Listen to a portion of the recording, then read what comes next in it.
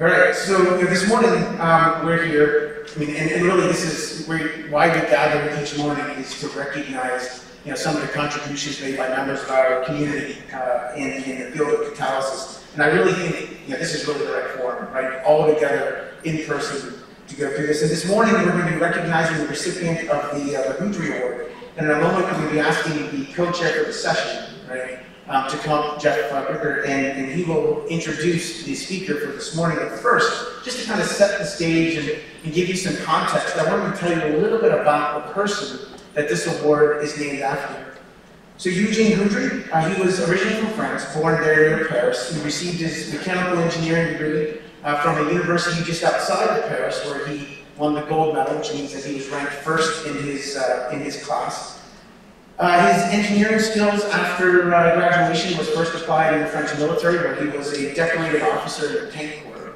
And after that, after World War I, he came back, joined his father's business. His father in the steel business. And he joined him as an engineer, but he had a passion for racing and fast cars and making cars faster. And he quickly made the connection between the quality of the fuel that went into the engine and the performance of the engine and how fast that car went. And this is what really sparked or maybe catalyzed the next 30 years of his life, right? In developing and commercializing new processes for the production of high quality fuels. Initially that work was funded by the French government, right? And the French government asked, he worked on converting coal to gasoline, which was a technical success, but economically it wasn't competitive. So that funding was pulled back, and I think we can all appreciate that kind of situation. But he kind of persevered, was invited to come to the United States and demonstrate his work, took the learnings that he had from that project, applied them in the United States, and ultimately that led him moving his lab to Paulsboro, New Jersey, which, if you're not familiar, is a town just across the river from Philadelphia, and just a few miles north of the Marcus Hook refinery, which at the time was owned by Sun Oil.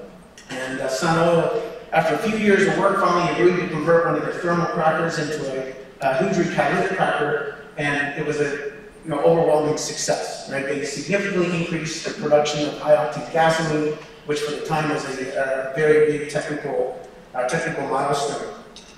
So through the 1940s, this process became widely adopted. They started building manufacturing plants for catalysts, and that was just in time for World War II, where he continued his support of the war effort, developing new fuels and supplying high-quality aviation fuel for the war effort. And but then after World War II, he turned his attention to something else that was starting to bother him, which was the health effects and the environmental implications of the fuel that was combusted in the engine. So he started thinking about ways that he could use the catalyst to clean up the exhaust of the automobile, and that led him to developing one of the first catalytic converters for an automobile, and ultimately he received one of the first patents in the field in 1956. Here we see a picture of Houdry in one of his favorite Bugattis, right? So this is the race car that he used in France during his early work. And today we would take the engine off this beautiful car and put it on a test stand and maybe do more methodical work. But I think his application of testing was much more fun. You see the external gas canister that was mounted to the side of the car. He could put his experimental fuels in there and then test how far or how fast the car would go. So if you're not familiar, the Houdry Award has been given out for about 50 years now, almost exactly. And it's recognized achievements in the application of catalysis. And here we see a list of past recipients of this award. I think we'd all agree that this represents a very distinguished group of our colleagues in our community. This morning, we're going to add one more to this list. And now I'm going to invite my co-chair, Jeff Bricker, up to the stage to introduce this year's recipient.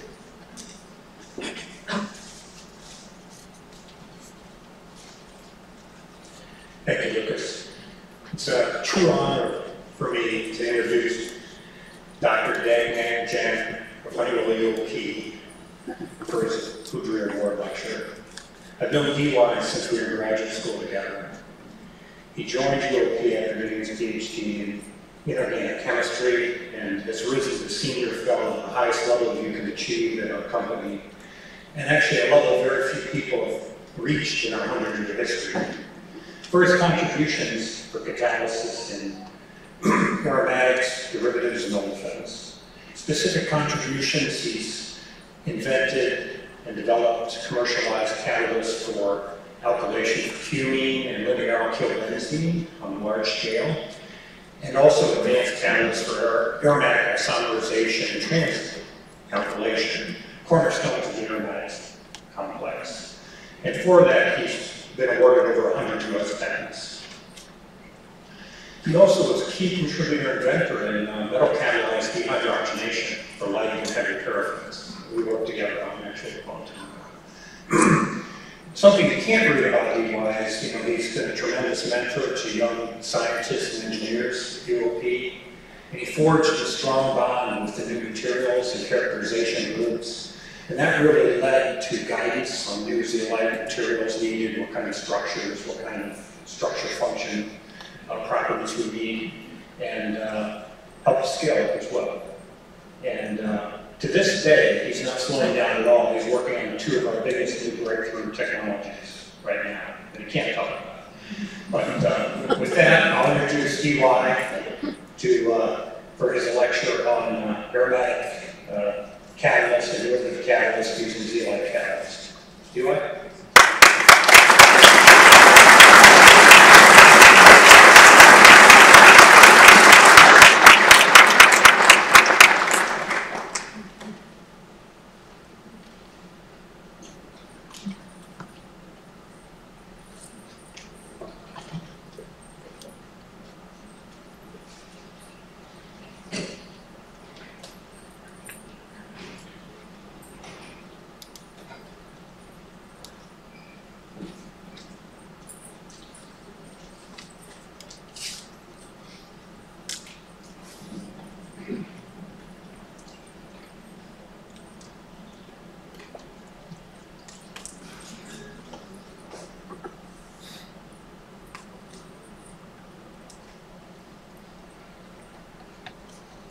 Thank you for the introduction, Jeff. Appreciate it. And thank you for everybody being here. And it is really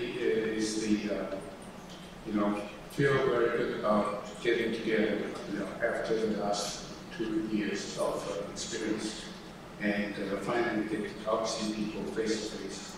And that human factor is oftentimes the driver. Thank you. So that affects human factor is often, I consider to be the most critical element to cut across the boundary that has to be. Okay, so what I'm going to talk a little bit about is, in my presentation today, is a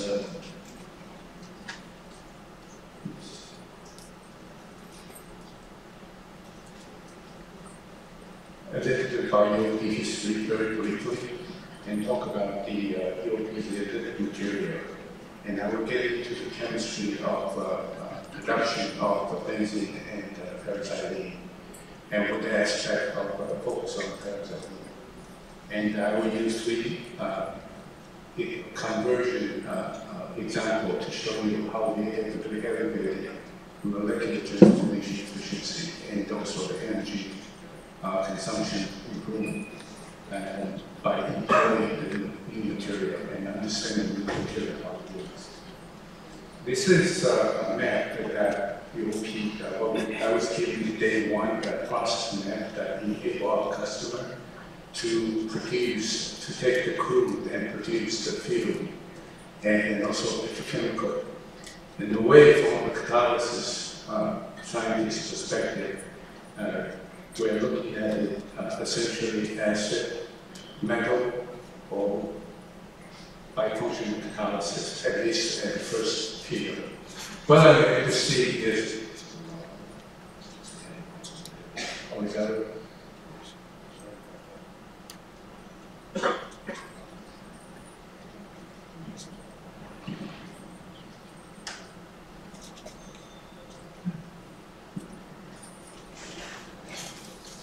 The convenience, and what you can see, this can trace back to who came to UOP at age of 60. And so a lot of the catalysis that we started can trace back to his work.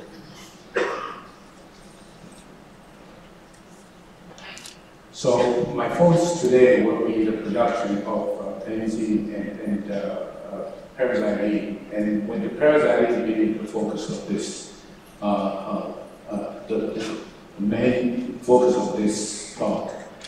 And what I'm trying to say, and this is a process that starts from the naphtha and go to the benzene and xylene, and eventually go to the paraxylene, and that go to the polyester and PET. And this is one of the biggest petrochemical intermediate or product that dominated the theme of our historic development at UOP. And it takes a historic significance for us.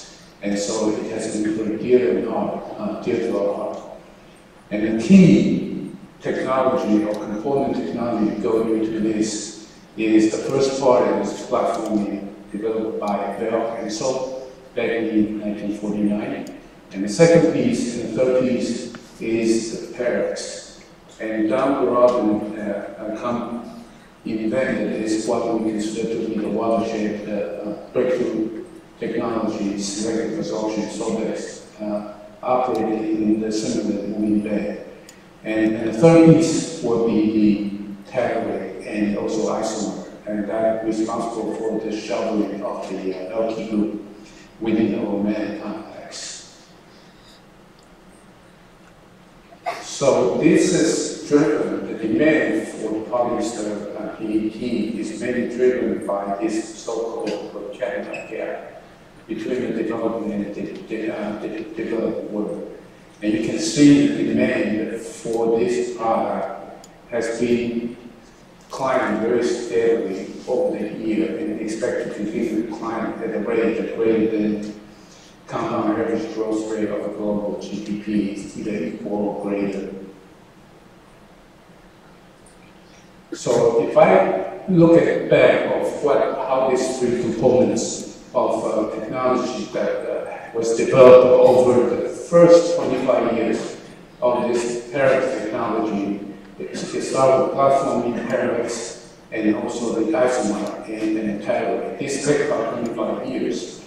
And during the working coming up this Parax technology to purify and recover the paraxylene, this is one of the most difficult separation one can come up with at the time. UOP were exposed to synthesis zeolite and realized the value of the synthesis zeolite. And that kind of paved the work to form the collaboration and eventually to form the joint venture with a section of unicopy, liquid sieve catalyst and the process of building of unicopy. And that happened in 1998, and the rest of it is history.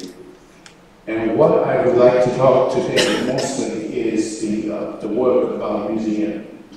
And around 2000, I was done with the product development work, and I was asked to evaluate into zeolitic synthesis effort and named the UOP zeolitic material. And this is led by scientists. Greg Lewis, and for a large part responsible by another person called Honeywell UOP. And so we had a very substantial effort in 2000 trying to revive or trying to look at the zeolite synthesis from the new perspective. And also the job was to look at whether there are application opportunity across UOP technology or application portfolio, whether it be in field or in petrochemical. So an example I'm going to give are what's happening in the aromatic complex, specifically three technology, tellurate, liquid phase isomer, and also toluene methylation. So under this program, right now we have about over 60 nuclear material. They are either structurally distinct or they are morphologically distinct. And oftentimes they are also the zeolite that used to be made by a very complicated structure-directed reagent. So we have a set of criteria before we can put them in the sequence of the discovery. And one of the things about museum program is there are criteria. One is they need to be commercially viable. Although it's still expensive, but they need to be able to scale up and commercially viable and useful to our technology. And so the concept to drive it is really a little different. It's something called charge density mismatch. Without delving into the detail, the essence of the charge density mismatch is to scale back or delay the driving force for crystallization. So one thing we see invariably, we are seeing a non-crystalline with a well-structured secondary morphology is being made through this method. And that becomes useful for industry application. And the other thing we also learn as we grow is morphology. After that, morphology learns we will, in some material, you have a way to control, or I would say, at least we think good control with the placement of a framework T-side out from the Zeolitic.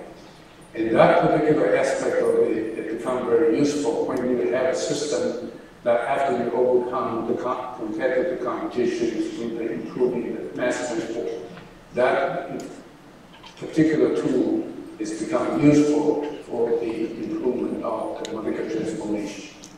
And these are the examples that I'm giving here, and I'm going to touch a little bit about modern and WW. So essentially what I learned in my last 20 years, and I don't think I'm being very good students, is about trying to learn a bit more about heterogeneous catalysis, how the elementary step of heterogeneous catalysis play out in the commercial system. And it's pretty difficult for those who doing things in commercial context because we're driving the maximum amount of yield, efficiency, and oftentimes those elementary pieces are really hard to look through it. So this is just a template from outside that we try to share with you a little bit of what we learned. So nuclear chemistry, what we see in starting from the naphtha of the crude and then going to the CCR, there's something called graphene, and that is going to convert to eventually to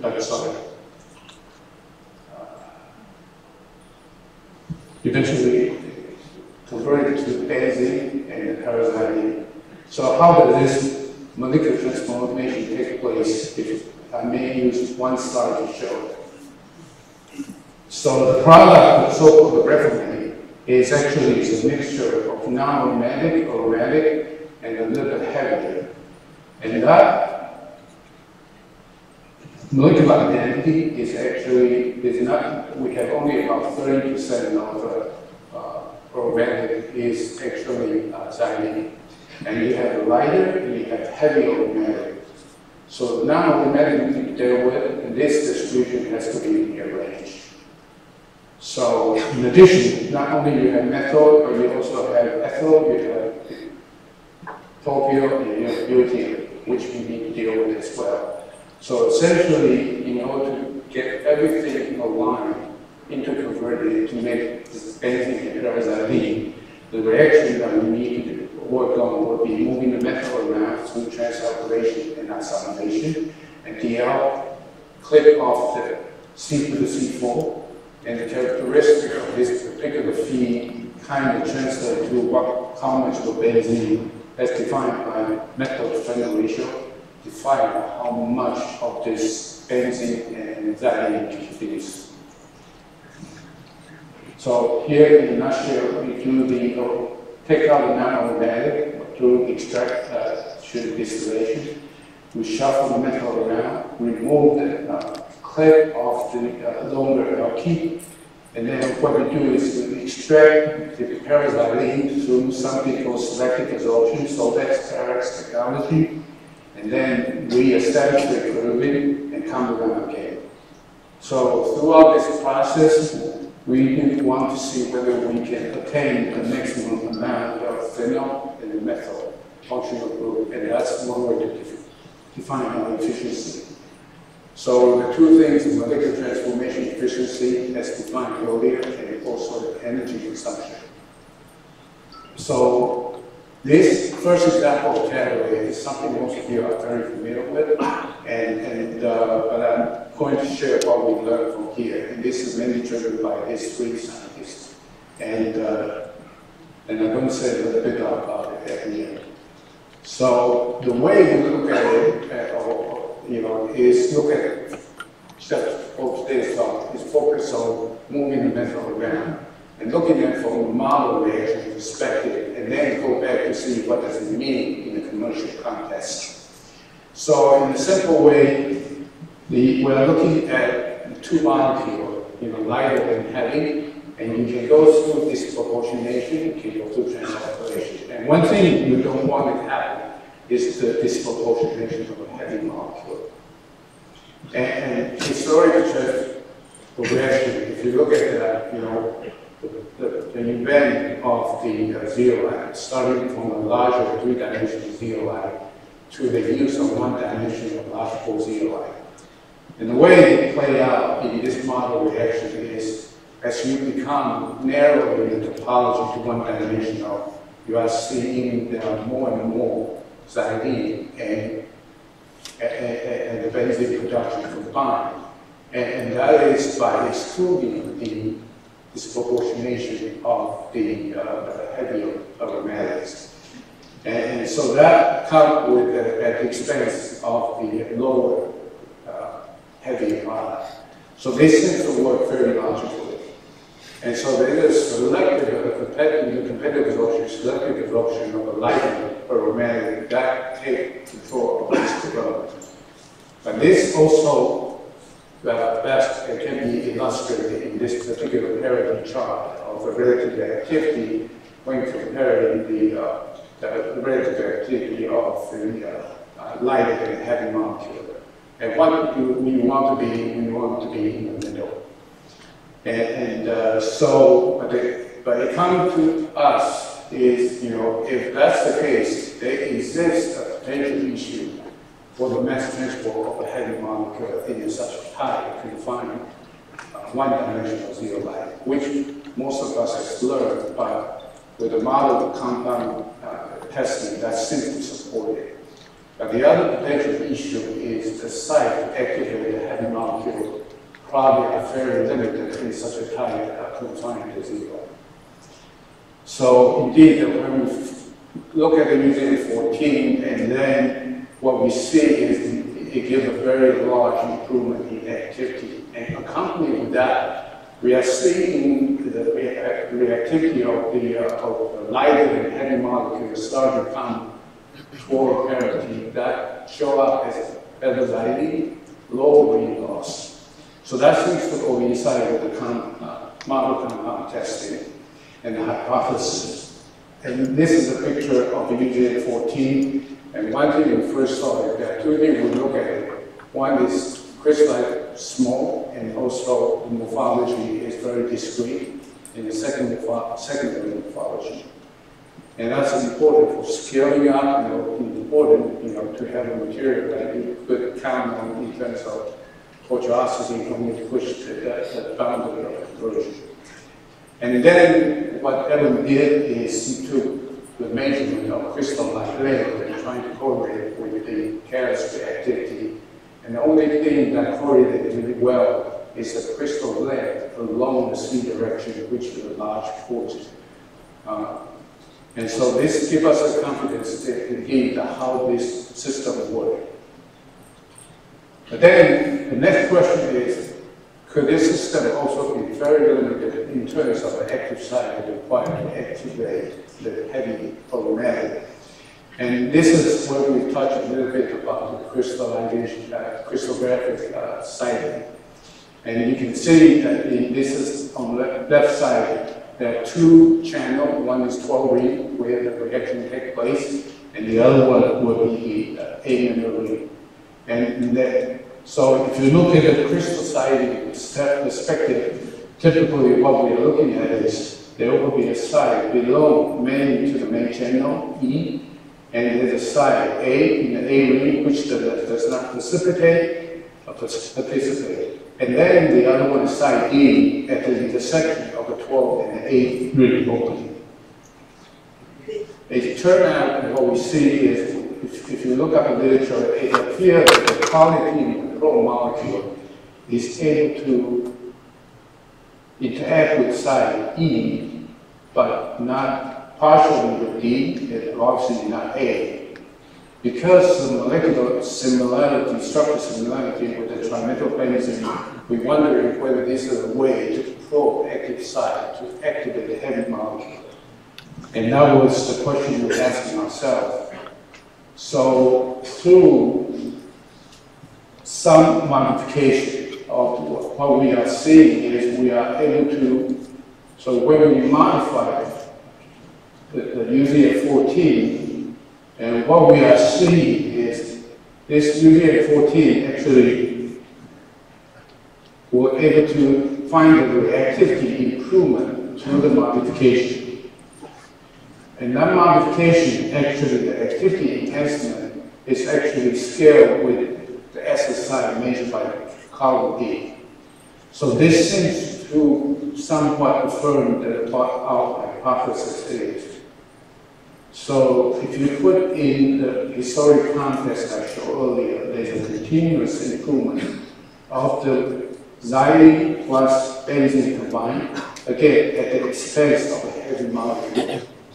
And this is a molecule test. And the hypothesis we have is because, so if you look at the site location and where will we open up in terms of spaciousness, it was happening, we think, at the intersection of 12 and memory. And when that ring is opened up, it actually opened up a place for accommodated heavy aromatics. And one thing that's most interesting and most, what we think is most significant is this particular enhancement actually applied across the feed that is very concentrated in heavy or is very concentrated in tau. And the most pronounced improvement is coming from the one that most concentrated in light aromatic, because that's where it is the most severe in terms of competitive absorption from the light, from the heavy aromatic perspective against the light aromatic. So what we are able to learn is through picking a small crystalline mordenite and then open up the side for additional activation of heavy aromatic, we are able to see additional activity improvement. And then we are able to see the increased xylene, and we are able to see that where we are now, we are actually pretty close to parity, considering the relative activity of lighter versus heavy aromatics. So the next thing I want to talk a little bit about is really a fun project from my perspective, because we came up with the UZF54 many years, and then there has been a parallel effort about trying to bring in the xylene isomerization process from the liquid phase to the liquid phase. And part of the reason is, even though the amount of xylene generated of the isomer is not very high, but every time what you have is you have only 25%, 24-25% of the paraxylene that being extracted. So there's a very large of a recycle for the so-called refractant, what's not being extracted. And that keeps circling around, and that has to pass through a vapor phase isomerization process. And so there's a, the heat that is required that you have to put in to vaporize. So that heat, that therapy is part of the reason it's kind of energy cost is higher than the desire. And the other thing that's been done also is EV doesn't get separated too well. So, and they tend to be recycled in the rejected stream and refracted. And so they need to be GL, and so that and then converted to benzene. So there are two processes that need to be accomplished in this particular unit operation. And so the way we test out whether this can be done in the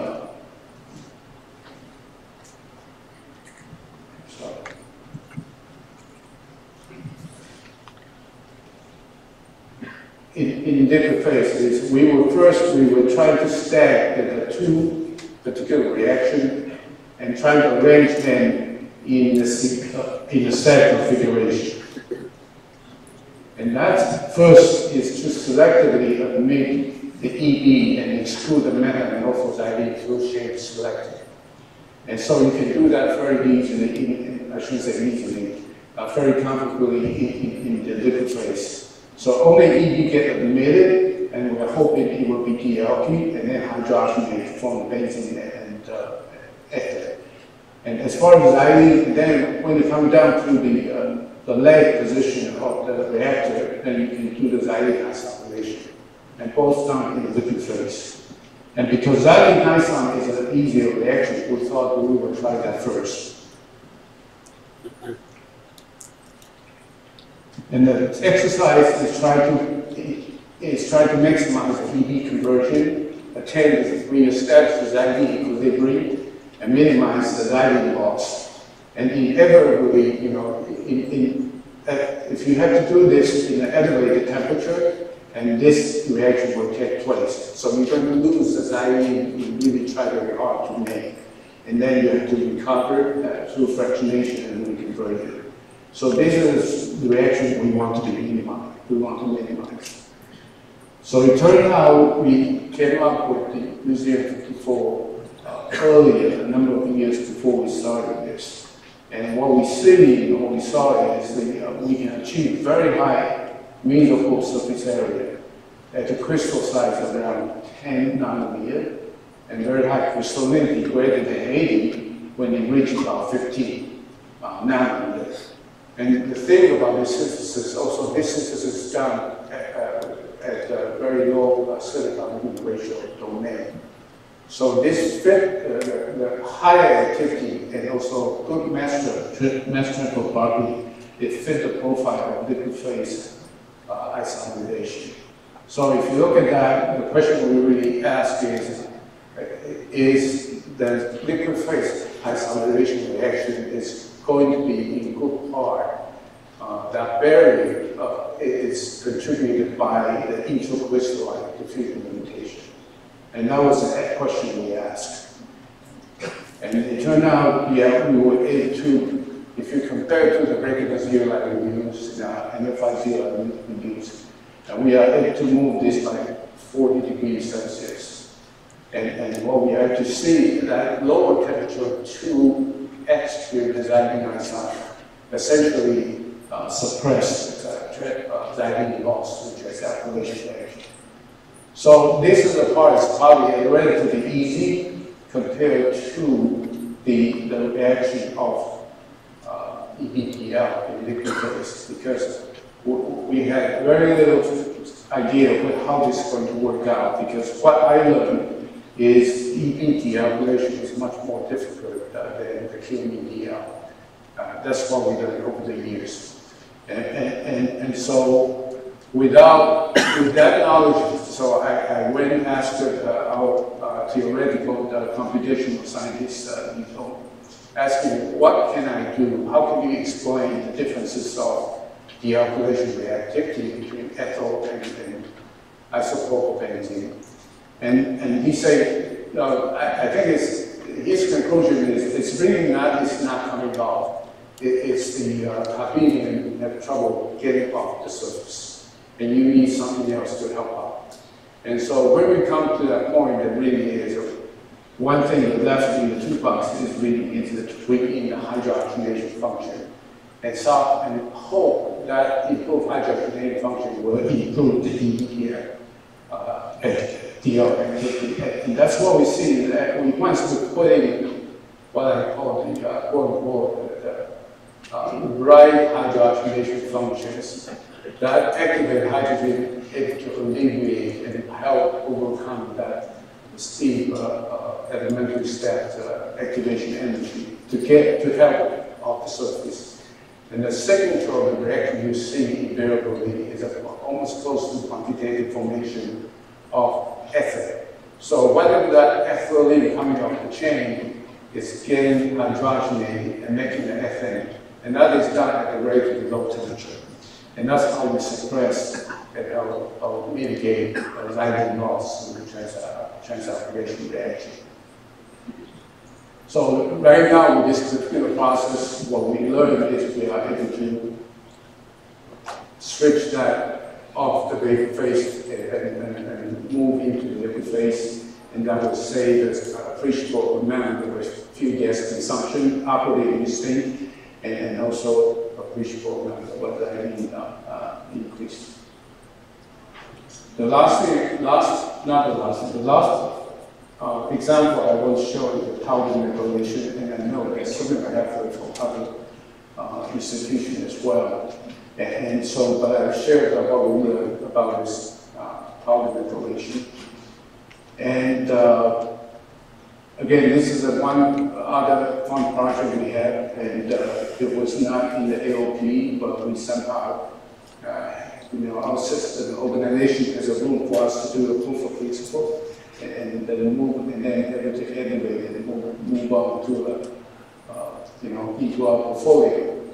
So one thing you look at the transaggregation of the standard paraxylene production without the toluene methylation, and it was supposed to be toluene plus the lighter as a lighter aromatic, but here we use benzene as a lighter aromatic and transalkene with a heavy aromatic, and the purpose of that is to produce toluene, and that toluene will then able to move into react with methanol and to make selectively also to a paraxylene.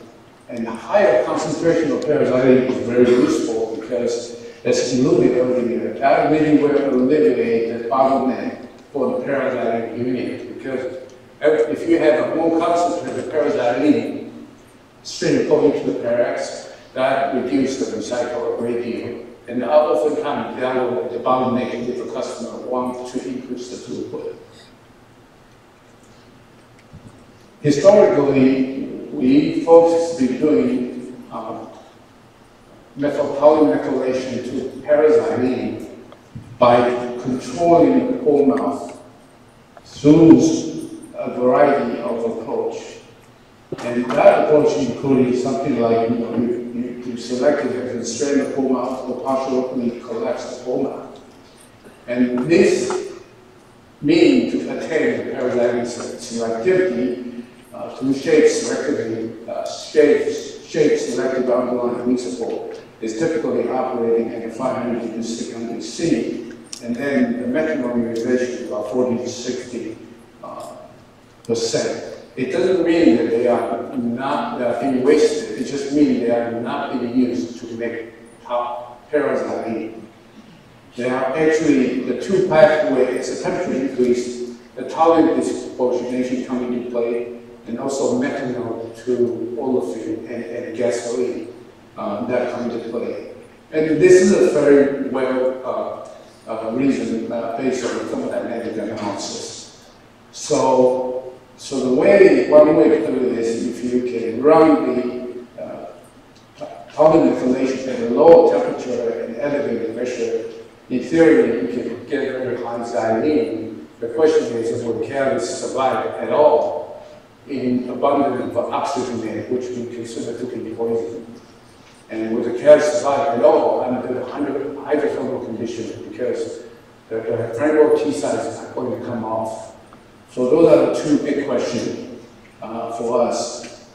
And obviously, one thing to operate low temperature is at high temperature, we have to carefully design engineering-wise to minimize the thermal decomposition of methanol.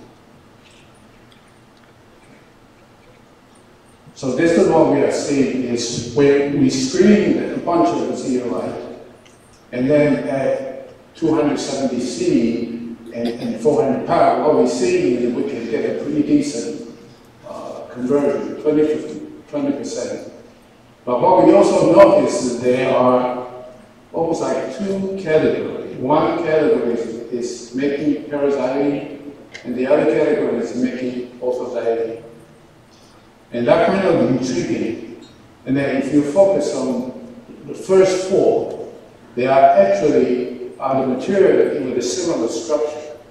And so you can switch from paraxylene to orthoxylene. And orthoxylene also is a very useful petrochemical intermediate. And so that's intriguing us. And one thing we notice also is that other than the high pH, not the kind of 90, 99% of pH with probably reasonably high pH. And also we have very high mineralization, and also the secondary activation is reasonably suppressed.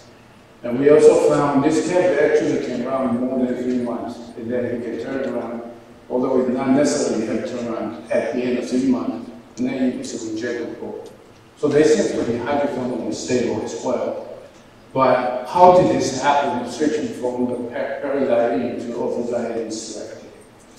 And this kind of remind me that the organic chemistry I learned, that the methyl group is a para or also directly group. And that seems to match the homogeneous hydrolysis system. And indeed, this is a kinetic control system when we look at the activation energy of this particular system, or we and one thing we're curious is, as most of you probably will come to this point, you will say, how about you feed some really bulky molecule? And we have done the molecular model before, and we kind of know, and there's some collaboration with the open literature, is this open, large bulky molecule is capable of interacting with T1, T2, T3, but not 6, 7, and 8. So when we put this poison molecule in there, you can see the activity suppressed a little bit, but you can see the pairs go up. Now it is over 70%, and now you can see the primary regulations went up to 90. So this, of course, we realized, and we kind of speculated earlier on, is by synthesis you could get to a very different place, even though you got a similar structure, although somewhat different morphology. So this formation of the surface, this finding of a surface reservoir ground-state acid site is actually better or more precisely interpreted in terms of T site location in the MTT framework. And what we are seeing is we are able to control this active site distribution by controlling synthesis. And we also are able, as you can see here, and so we can have similar structure but two vastly different performance in terms of paraxylase activity. And also when we found a way, Timo found a way to selectively remove those T1, 2, and 3, you can see all this red dot is up there. So this is what we think that happening is by modification and by direct synthesis, we can actually have a handle of further improvement in terms of the reactive TS paraxylene. And so, to answer the question of hydrothermal, I think the experiment that Timo designed is, okay, does this thing actually de-illuminate? And indeed, it does. If you estimate the amount of steam at 400 pounds partial pressure, and you can see, expose the fresh or reject gas coming out of the low temperature carbon manipulation, they lost about 7 tons. And this is a kind of a 1 week accelerating steam or to the minute about 30 days on stream. But when he put the steady gas on, that has a lot of activity as close to the coupled to fresh into this treatment, there's hardly any change. And so he went ahead and looked at it with our Titan STEM instrument, and he see with the NWW, look at it as slight expansion of the unicells. When the span is filled, essentially the micropore is filled with coke. And then that also been And so apparently the severe illumination is only happening in the effluence of the code. And that fast buildup of the code within the microcore actually serve as protection for this process to work. And that's additional, analysis of a code. There are mainly only zero line. Through the line analysis using the state technique. So this opened up a great deal of flexibility for parasitic reduction. So depending on the changing demand of the customer and the market, there's some flexibility early. And also this serves as a way to really bring down the feed consumption efficiency. Because the techno-economic, as a first rule, is always molecular transformation, the differential between the feed and the product, and how efficient it can be, and that dictates how much money we can spend on capital, and how much cash we have for maintaining the regular operation. And the other one is also this allow us to bring in aromatic, which made from light naphtha, which invariably make mainly calorie-based, and I think we could upgrade that to parasitic stuff. So to conclude my discussion today is we are able to,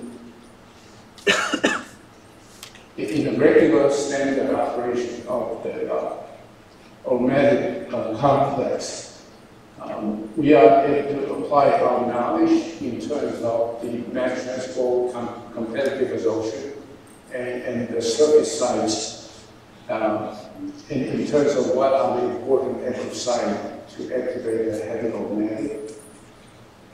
We are able to achieve between the good morphology and the modification, we are able to achieve a 30-40 degrees operating temperature reduction.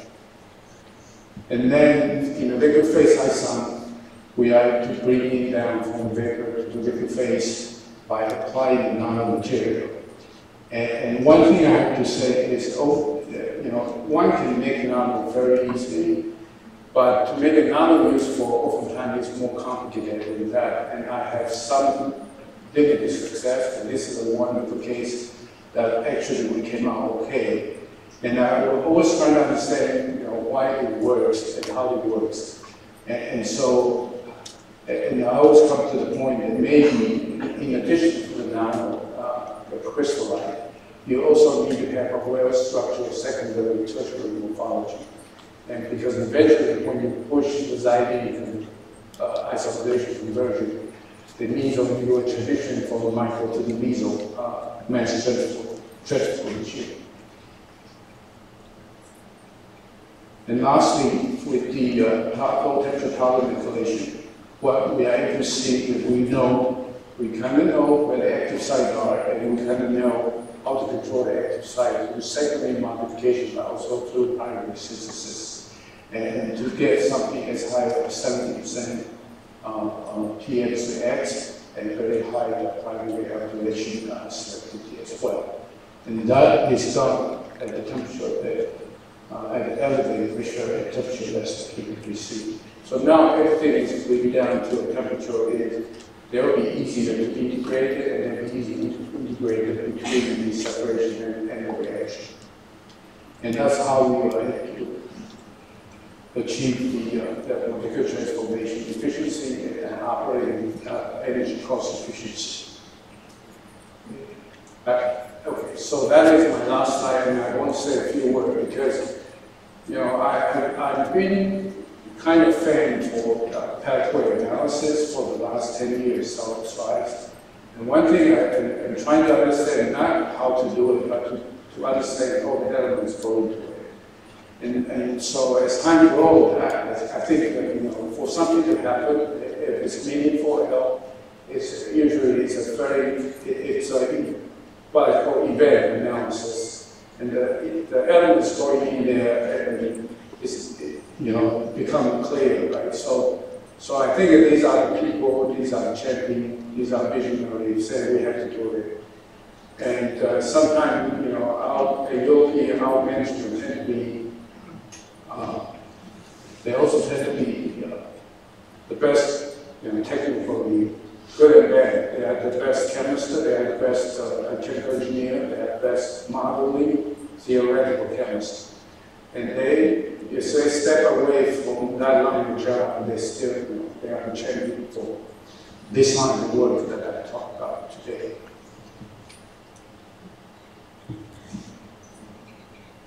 And the other thing also is, I have to say, the two people in this group, these are a group that all remain that will be there, and that they all become through organic technology. And oftentimes, we will be asked, sometimes is how much it costs to scale this thing up, and especially when it comes to new things. And I think we are fortunate at UOP, and this is a very good example. Right? The technology leader, Jim Johnson and Patrick Richards, the first question they were asked a lot is not the cost, is how does this work? And what is the underlying principle? They have to be bought in. And then we will talk about the second line, how do we do a scale up? Okay, so these are the early adopters of some of these museum material, and that really kept the momentum of the research work. And the last group of people, these are the people I can go ask questions, any question, and these are the people that tell me, DY, this is not going to work. And they are very competitive. Okay, it doesn't matter who you are, what position you are, their answer is always the same. They will be polite, but they'll be very direct. And on top of that, they'll tell you what they think, and they will work through the process of how they would do it. So this, if I learned something, these are the group of young scientists and engineers I learned from. So that will conclude my talk today. Thank you for listening.